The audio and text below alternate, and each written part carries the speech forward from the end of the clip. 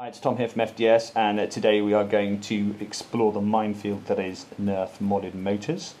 And we're looking specifically at motors for flywheel mods in this instalment, and there's been a lot of discussion about this on various platforms.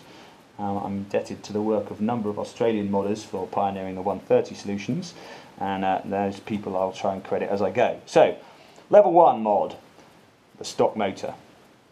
First thing, these are inductors, not resistors, and if you're doing just a very basic removal of your thermistor or sticking in 2 truss wires or something similarly noobish, you don't need to unsolder these. There's no performance gain in removing them until you get up to better wiring and better packs, because they are quite happy to take the current from most of the common rubbish mods. So if you just want to clean your circuit up and you're going to leave all the thin rubbish wire in, then you don't need to mess with these.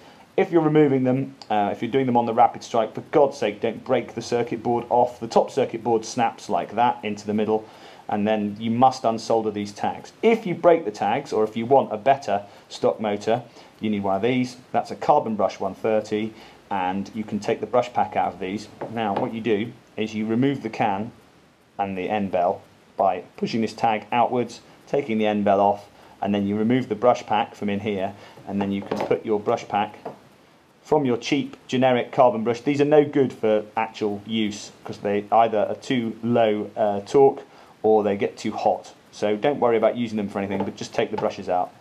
And these are a pair of strife motors. Strife motors and rapid strike motors are different. The rapid strike motors are a slightly hotter wind, so it's always worth bearing in mind that if you put those in a rapid strike, they're not going to be as good. So it's better to just replace the broken brushes, and carbon brush will give you a longer life. So there's how you do the carbon brushes. That moves us nicely on to the next solutions, which are kind of like level 2 and level 3. After this point, so once you've played with that, rewire. So there's your next level 2 mod, is rewiring. And you need to do that properly. Use decent materials, don't cheap on it, and don't use the crap that comes with the blaster. You can get away with the switch for 2S, but anything else you're going to want a micro switch. So we're moving on to 2S motors, and that brings us to this, which is the Michel Motor. And Michel is a modder on our Nerf, which is Reddit's Nerf page. She's done some really nice work on these. She's done a very thorough chrono test of them, and those are her discovery. So I salute her for that. And they are a 2S 6-volt motor, and they produce 105 to 110 feet per second, which is pretty good.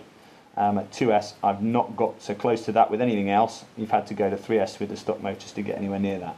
That brings us to the Black Dog, which is an Aussie motor, and this is available from Greg McCracken on Facebook.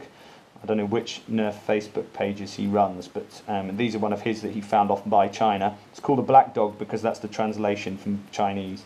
And those you can see are a black anodized finish. They're kind of like a zinky sort of finish, black zinky kind of finish. And those, I suspect, are similar to these. So we'll see what happens with those. I'm going to test them. I must thank that Russian merc off of Nerf Reddit for sending me those. It's really kind of him to send me those at his expense. He's a real gentleman.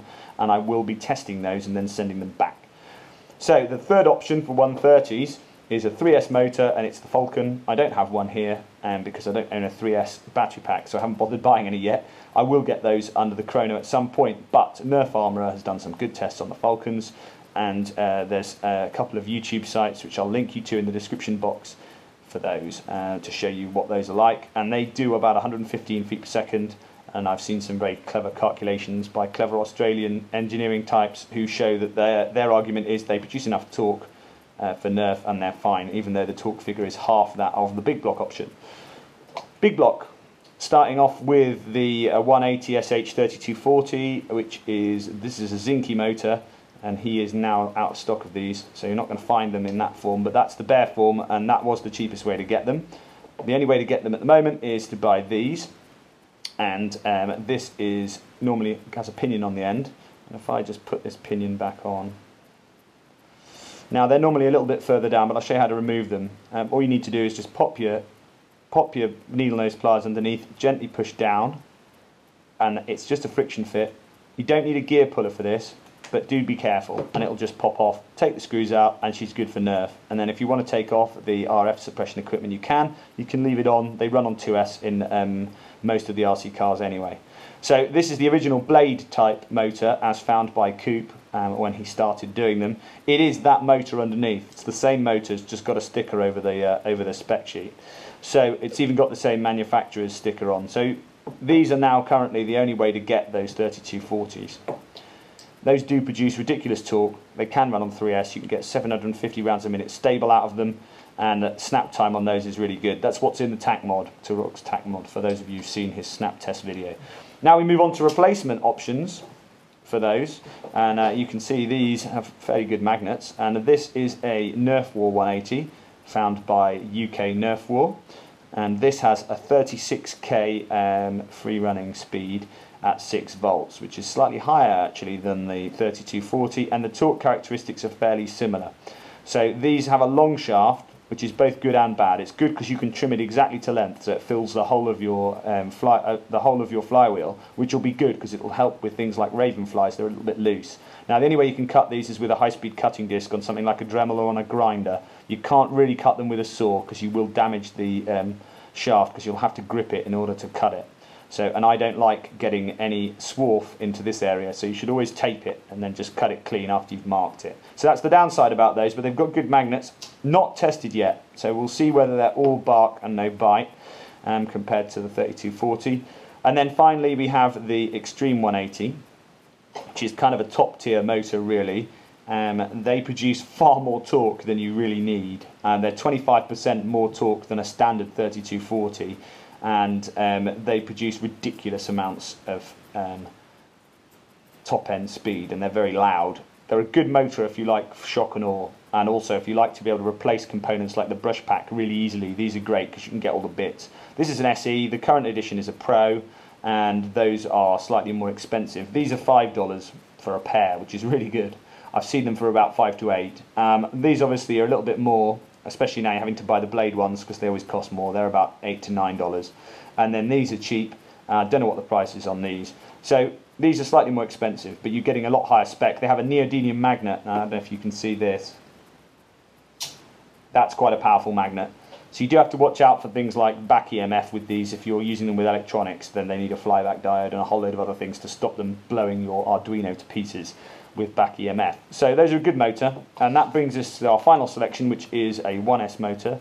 This is the Tamiya Torque Tuned, and Searing Phoenix over on Reddit again has been using these, and he's a strong advocate for these as a motor. The Torque Tuned I think is the best one out of all of these little motors. You have Mac Dashes and Mac Dash Pros, Hyper Dashes, and a whole load of more expensively spec versions, but the basic Torque Tuned I feel offers the best characteristics for getting through all of the different things that we need from Nerf. And you can see it's made by Mabushi, the same as these ones.